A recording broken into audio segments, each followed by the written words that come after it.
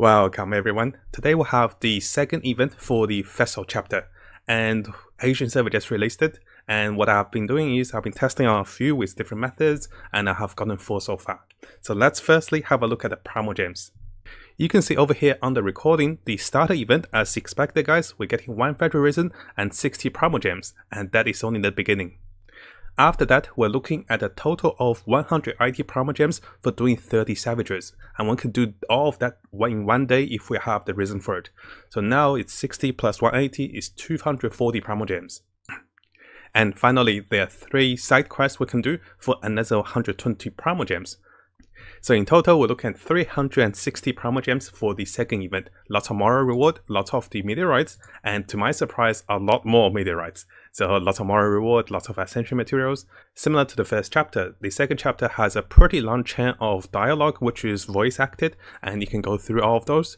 Now as we go through the dialogues, you'll be facing a set of different enemies. There will be 2 Whopper Flowers you'll be fighting. There will be some demonstration of the Meteorite Salvage system, and you'll be facing a set of hill trolls with the shield ones being a little annoying, and a camp of Faturi monsters which are electric and geo. So those are more of the tutorial Salvage in the starter quest to complete for the 60 Primogems. Now after completing those tutorial and starter and claiming your 60 Primogems, we'll be promoted over here to speak to Mona. When we speak to Mona, she will open up 4 different locations on the map for us to fight the monsters. And if you come to each of the locations, depending on your world level, you'll be giving at different enemy of monsters and better loots. So over here you can see I have arrived at the location. I have finally turned my world level from 5 to 6 after waiting for almost 6 or 7 days. So over here you can see that my world level gives me 55 up to 75 monsters. What I did the first time is I tried the easiest one, of course. I want to see if I can do it without spending any reason. So let's have a look at the fight. I'll show you guys the first fight. I'll show you guys 2 fights actually. One is with the lowest level, one is with the highest level. Now I did purposely have Child on the team, and having him on the team definitely helps because supposedly he gets 60% increased damage with Meteorite Salvage. And you can see on the top bar, I'll show you guys over here, you can see the top bar is 210 over 300. So once you fill up to 300, the meteorite will disappear and you have completed this Salvage. Keep in mind, if you have wild monsters that's outside of the map that comes to fight you, they will still fight you. So this is not an exclusive zone that takes away other monsters. What I did right away after completing it, I didn't loot with Risen. I want to see if we can do it without Risen. But unfortunately this time guys, unlike the Crucible, you have to spend Risen for it. So I wasn't able to get anything. So you can see 0 out of 5 over here. And I was like, okay, time to spend Risen. I don't mind getting a little less reward because I'm testing this for science for you guys. So notice I only got 35 of the Start Might. I could have gotten, a lot more if I picked the higher ones. So coming back over here, we got 1 out of 5 and 1 out of 30. So that means in total, we need to do those total Salvage 30 times. And those are the rewards. Now if you haven't subscribed, this is a really good time to do so. Make sure you also turn the bell on for the latest news as I find more of them for us.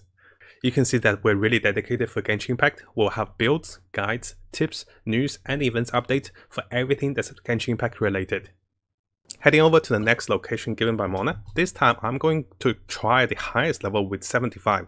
Notice the reward goes up by 5 each level. And currently I'm looking at 45, which is much higher than the 25 we expected from the shop before.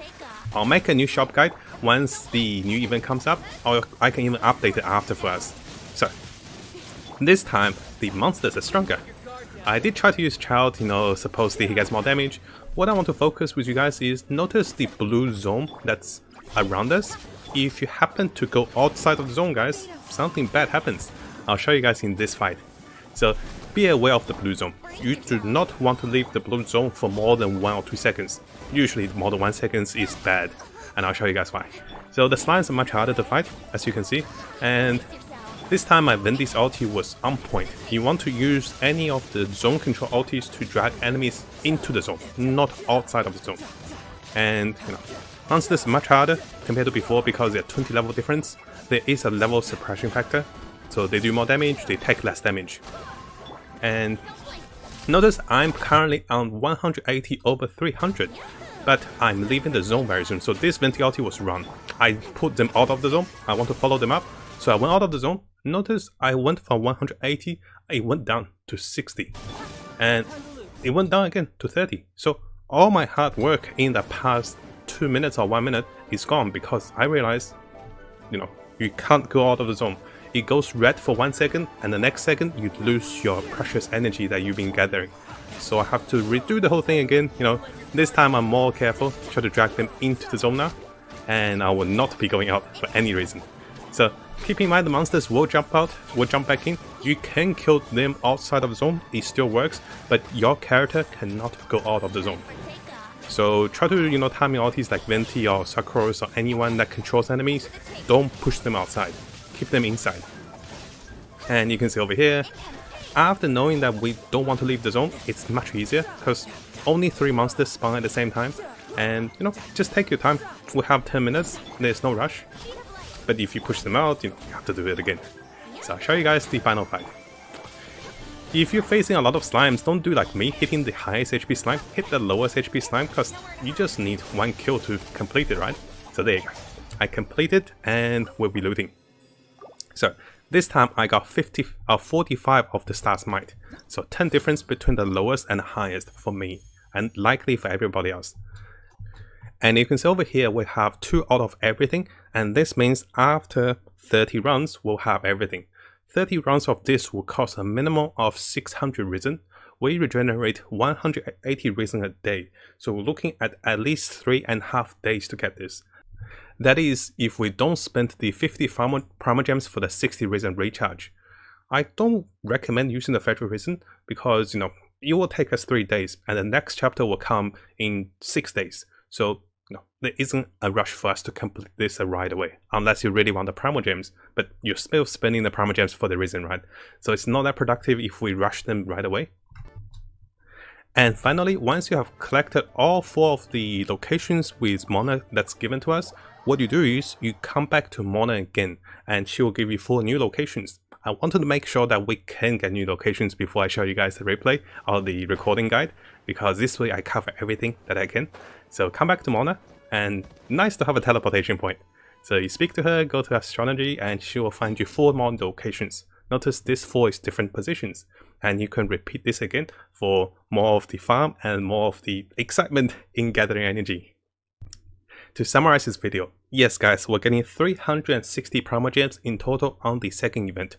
Where we get them from is 60 from the starter and also 180 from the Total Salvage. And after that, you can also get 120 from the side quest. What you need to notice is you have to spend your resin for each of the Salvage, and I recommend doing the highest one. But as you do the highest one, keep them in the circle, take your time, fight them, and this way you maximize the reward for everything. Now I do realize our shop guide is a little out of date because I assumed we get less of the materials. I assumed we get 25 of the might, but we're actually getting 35, 45 of the might. So it's even more valuable, guys, to go for the shop. I'll try to update the shop Excel, and if you want to download, go back to the previous video to download the previous Excel with updated version after this video is posted. Now if you found this video helpful, make sure you subscribe and also turn the little bell on for the latest news. I'll be looking towards to make more builds, guides, tips and news and event updates for us as we come further into the game. And as always, I wish you guys the best of luck with capturing and have the most fun in exploring this wonderful world.